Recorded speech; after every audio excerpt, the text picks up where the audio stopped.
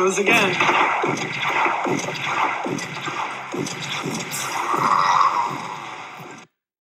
Despite what the thumbnail might indicate, I did not watch the 2017 version of Captor Sakura, but the original version, which was released from 1998 to 2000. And honestly, I do not care about the criticism that can be thrown at the show. I know that it has its flaws, and it is definitely a product of its time.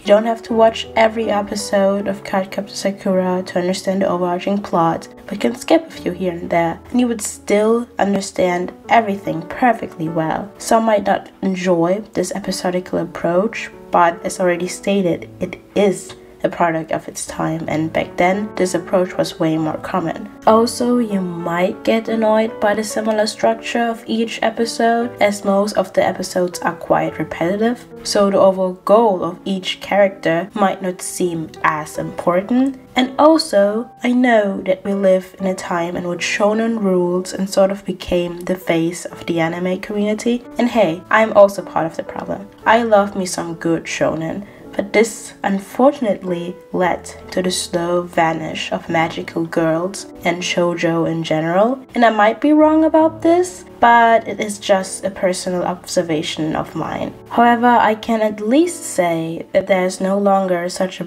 big cult following for shoujo, and that the shoujo shows that were rather popular in the last years were often reboots. So I just want to show that I still have a very big love for shoujo and magical girls, as my love for anime was manifested through that genre. So today, this video is dedicated to the card Captor Sakura and my love for it. And heads up, this will not be a deep dive into the show, but I will rather recall the feelings the show evokes in me, which is comfort. Whenever I'm sick and I need something to distract me from my sickness, Captor Sakura is my cure. It delivers a feeling of home, and it might be the 90s aesthetic, but it just draws you in with warmth and sweetness that you cannot escape. The girly vibes and the pinkish color scheme of the show make it so nice to look at and perfectly summarize what I love about shoujo. The unconditional love and the knowledge that everything will be alright in the end makes a show worth watching,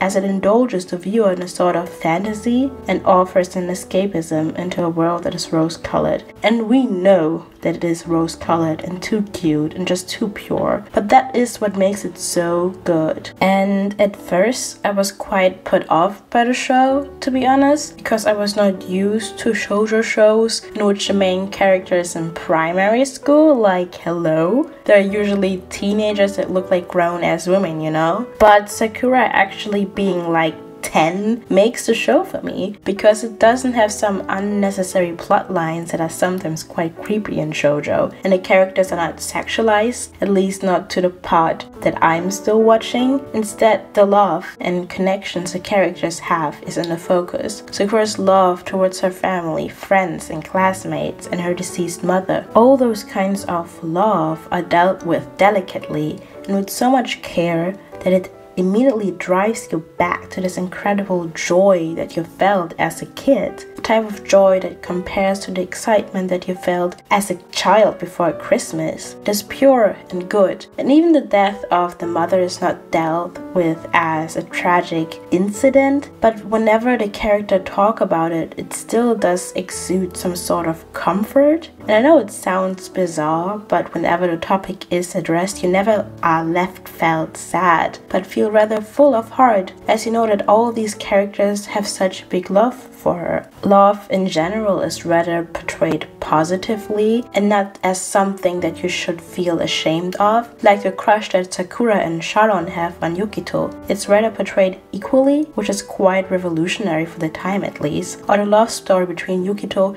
and Toya. Love is regarded as such a natural thing, no matter the gender, which is quite beautiful. The slow burn between Sakura and Shaoran is also taken quite seriously, although I didn't take it serious at first because they're still kids, but the feelings of children are not disregarded in the anime, and it is portrayed quite impactful and important, and not just as a stupid crush the two kids have on each other. The mangaka has so much respect for the characters and the story that she tries to tell that you cannot help but do the same thing. Once you do, you will love it. It might not be in your top 10 or drastically change how you view do cinema, but it will always have and will provide comfort.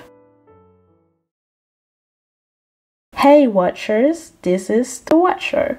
Sorry that I didn't post for a while. I was sick again, and this time it hit me hard. But yeah, I'm back with a new video, and I hope that you enjoyed it, because I enjoyed making it. And yeah, this is not usually